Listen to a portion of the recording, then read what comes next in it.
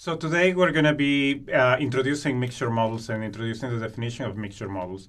Mixture models are probability distributions that can account for a variety of features in the data, including multimodality and skewness. The idea of mixture models is to take multiple probability distributions and put them together in some sense using a linear combination. More formally, if we have a random variable x with density f of x, this can be the density or probability density function, or if it's discrete, it can be the probability mass function, PMF. This is in the continuous case, and in the discrete case.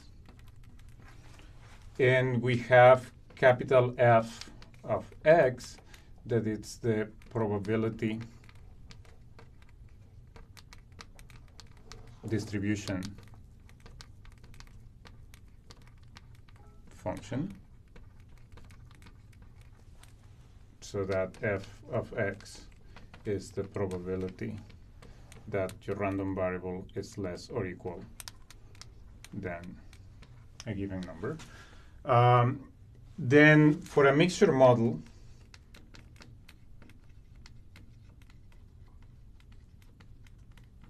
the probability distribution function, it's going to take the form of a sum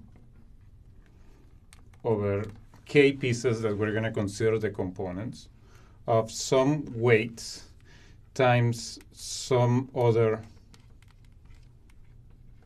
group of probability distribution functions. So these are typically called the weights,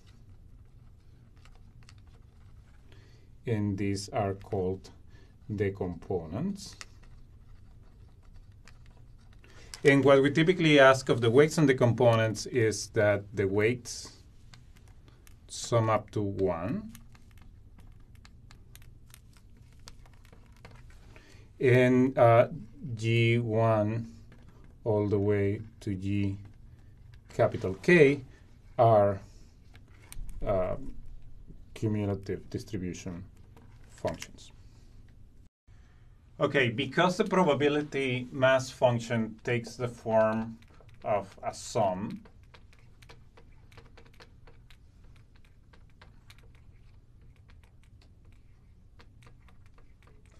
the probability mass function or the probability density function, depending on whether it's a discrete or a continuous distribution, will take a similar form.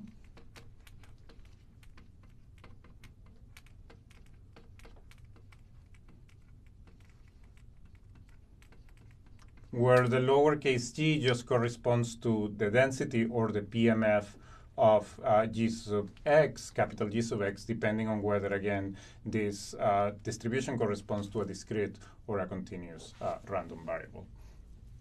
Let's consider some examples of mixture models.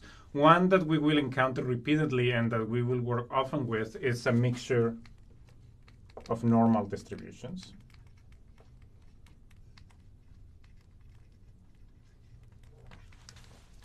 And in a mixture of normal distributions, the density will take the form sum from 1 to capital K of the weights times the density of a normal. And as you may recall, the density of a normal distribution takes the form 2 pi sigma exp minus 1 over 2 sigma square x minus mu sub I square, mu sub k square.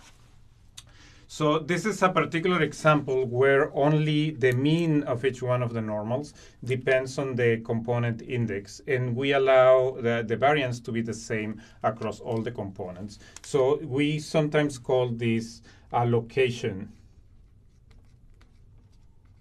mixture of normals. Again, because the only parameter that depends on the index of the sum is the mean of the normal distribution that controls the location of that distribution. But we can write a more general mixture that will be actually more flexible and more helpful, that it's a location scale mixture where we allow both parameters to depend on the index component. So in that case, we may write, again, the sum of the weights, and now 1 over square root 2 pi sigma sub k, so that we allow the variance to be different, exp minus 1 over 2 sigma k x minus mu sub k square. So this is a location scale mixture of normals. As we will see in a minute, this location scale mixture of normals have a lot of flexibility. They allow you, for example, to capture multimodal distributions. Multimodal distributions often arise when you have multiple populations and you are not aware of that. Consider, for example, trying to model the weight of various dogs. And you may have different breeds of dogs within that population. And if you have big dogs and small dogs, that will probably end up looking a little bit like two humps. So if you think about this being the weight, and this the probability mass function associated with the weight, then if you have Chihuahuas, for example, they will tend to have lower weights, and if you have German Shepherds, they will tend to have a higher weight, and there will be very little overlap between the two groups. So a mixture model that allows the means of these two pieces to be far away from each other and that have relatively narrow values of sigma k will allow you to capture a pattern that looks like this. Another example in which this kind of mixture models of normals is useful is if you're trying to capture skewness in the data. For example, rather than trying to capture something that is completely symmetric around the mean, there are situations in which your distribution may have a very heavy fat tail in one direction and not on the other. Examples of situations where this arises are, for example, variables such as the population of countries or states, income, land size for different countries. All those are variables that tend to be highly skewed. You have a few countries or a few individuals that make large incomes, and then you have the majority of your population somewhere down here. So for distributions that have that type of pattern, a mixture of normals where the means are different but not too different and that have relatively large variances will allow you to obtain shapes that look a little bit like this. In the examples that we just saw, we used the same distribution, the same kernel for all components in the mixture. That tends to be the case. That will be very common in many of the applications that we will be looking at. But in some circumstances, you may want to consider two different or multiple different families for the different kernels that you work with. For example, you can consider a mixture of a normal distribution, where the density of the mixture will take the form omega 1 times 1 over square root 2 pi sigma exp minus 1 over 2 sigma square x minus mu square, with a second density that, for example, could be an exponential. And in this case, this is going to be 1 minus w1. Remember that the weights need to adapt to 1. So instead of writing omega 2, I could easily just write 1 minus omega 1. And then a density of an exponential with parameter lambda. And in this case, because of the way in which I parameterize the exponential distribution, lambda just represents the mean of this exponential. So generally speaking, we can have different families for each one of the kernels of the distribution. Another example of using two different kernels for the mixture comes up for zero inflated data.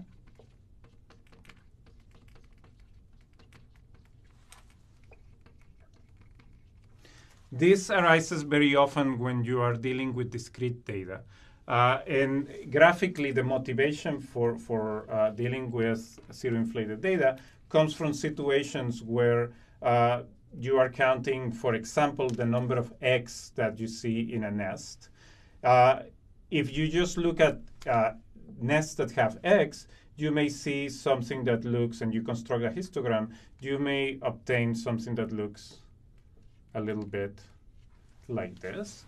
But once you take into account nests that have no eggs, so this would be the shape of what you're observing. Excuse me. 1, 2, 3, 4, 5. This is the number of eggs. And this is the frequency. This is only for nests that have eggs, but then when you add the nests that have no eggs, you may see suddenly a spike. So you may have a large number of nests that have no eggs, and then the rest of the shape that you observed before. 0, 1, 2, 3, 4, 5. So a shape like this can be captured by a number of standard distributions that you may be familiar with. For example, the Poisson distribution or the negative binomial distribution.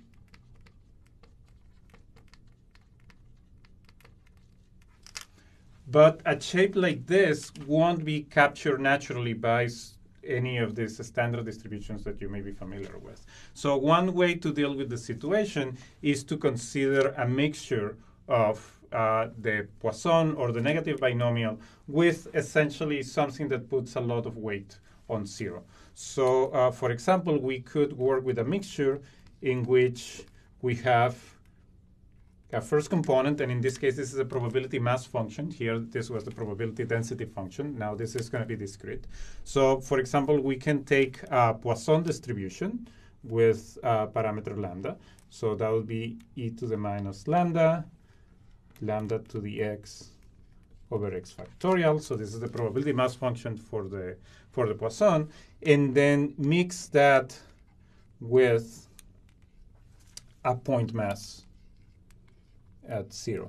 So this is essentially a probability mass function that puts all probability on 0, that it's the number here in the subscript. So by working with a mixture of this type, we allow to have, on one hand, the regular shape that is controlled by this piece of the mixture, and then the spike at 0 is essentially controlled or modeled by this point mass at 0. To slightly clarify the notation, we just discussed two different examples, one in which the components of the mixture belong to the same family, one in which the components of the mixture belong to different families. So the most general notation for the mixture will be the one that we introduced in the very beginning, in which we write the probability mass function or the probability density function, depending on the type of random variable, as a sum of omega k capital G sub x. In this notation, we allow G sub k to belong to any family, and the families could be different from different k's. When all the G's belong to the same family, then it's usually useful to slightly alter the notation and write this in the following form. Again, it's still a sum, but we're gonna make the dependence of each one of the components on its parameters explicit, and we will write it in this form. So in this case, this is the parameters of the family. In the case of the normal, these were mu and sigma square, so the mean and the variance of the normal. And this makes explicit that the functional form of g is always the same. So just in every case, you have 1 over square root 2 pi times sigma k times an exponential. And what changes between one component and the next is just the specific values of some of the parameters that make that functional form. So sometimes we will use this notation in the most general case. But when we are working with families in which the g is the same for everybody and the only thing that changes is the parameter, we'll use this alternative notation to make that explicit and clarify. Now, one situation that we need to understand a little bit more is what are the properties of these mixture models that we are working with. And the two key properties that one is interested in when you look at probability distribution functions, probability mass functions, is what is the expected value and what is the variance of the random variable. Those are actually relatively simple to obtain because of the relatively simple structure of these functions. Okay, so first we are interested in the expectation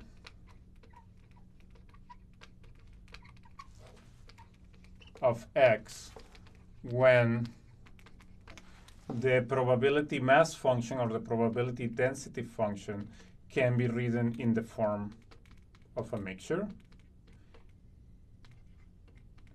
And for now, I'm going to write it in the most general form. So I'm going to consider kernels that are potentially different from each other.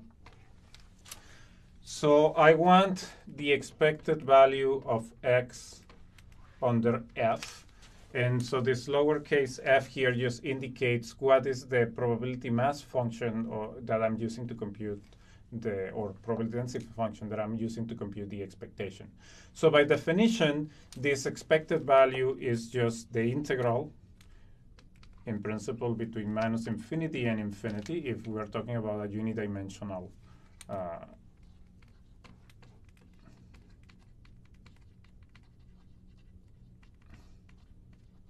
random variable of x times f of x dx. And because of the form of f, we can just substitute that back. And what we get is the integral of x sum from k equals 1 to capital K of omega k g sub k of x dx between minus infinity and infinity. And now we know that because the sum is finite, we can exchange the integral and the sum. So these are two operations that commute. So instead, we could write this as the sum from minus infinity to infinity of omega k. So the other thing that is important to note is that omega k doesn't depend on x, so it can come out of the integral itself. And so we get the integral between minus infinity and infinity of x g sub k of x dx. But now, if you consider what this integral is, that integral just by definition turns out to be, again, an expected value for x, but instead of being computed under f, it gets computed under g sub k. So the expected value turns out to be the sum from k equals 1 to infinity of omega sub k times the expected value, but now under g sub k, of that random variable x. And this is and this provides a very clear interpretation of what the mixture is doing. So remember, these omega sub k's add up to 1, so you can think about them as weights. And so the expected value of the mixture is just the weighted sum of the expected value of each one of the components in the mixture. In addition to the expectation, we're interested in the variance of the random variable. And the procedure to compute the variance is going to be very similar. It's just a slightly longer calculation. So if you remember, the variance, again, under f of the random variable x is defined as the expected value under f of x squared minus the expected value under f of x alone raised to the square. This calculation we have already done, and we know what the answer for it is. The one that we need to compute now is this expected value of the square of the random variable. So let's do that. The expected value under f of x squared is, again, by definition, the integral of x squared sum from k equals 1 to capital K of omega k g sub k of x dx, that, using the same argument that we did before, becomes the integral, or the sum,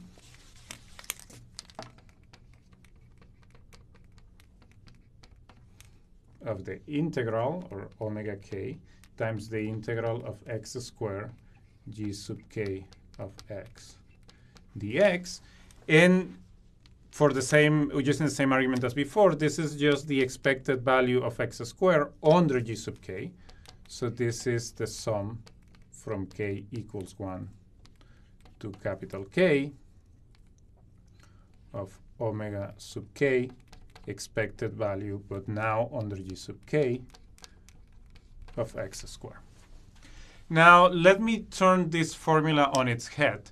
So we know we can compute this, or at least relate this expected value of x squared with the variance and the expected value of the original random variable by basically substituting back to the right the expected value of x squared. So that just means that this expression can also be written as the sum from k equals 1 to capital K of omega sub k that multiplies the variance under g sub k of x plus the expected value under g sub k of x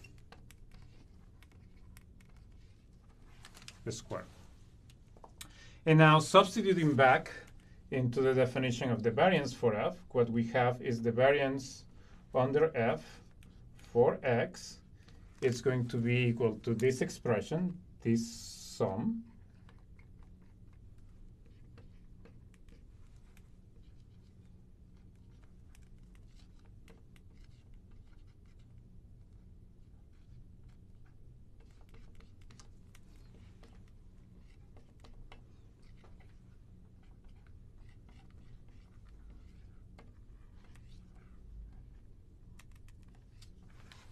minus the expected value under f, but that expected value that we just computed is the sum of omega sub k times the expected value under g sub k of x squared. Now, one thing that I want to highlight is that there is no easy simplification here. So we cannot cancel the terms that involve the expectation of g sub k squared here with the terms that appear on this side. So unlike the case of the expectation, where we had a really nice simple expression where we could say that the expected value of f under f was just a weighted average of the expected values under g sub k, in general, the variance of f won't be just something as simple as a linear combination of the variances of the different components of the mixture. Except in one very simple case. If the expected value of g sub k is the same for all of the components, and you can say that they are the same and that they are 0. So if the expected value under g sub k of x is equal to 0 for all k, then under this k, what we get is that the variance under f of x can be written simply as the sum of omega k times the variance under g sub k of x. And that's because this term becomes 0 and this term becomes 0, and you only retain omega sub k times the variance of g sub k. But that is, in general, one of the few circumstances in which you can write the variance of f as a weighted average of the variances of g, of the g sub k's. Otherwise, you have a much more complicated structure for the distribution.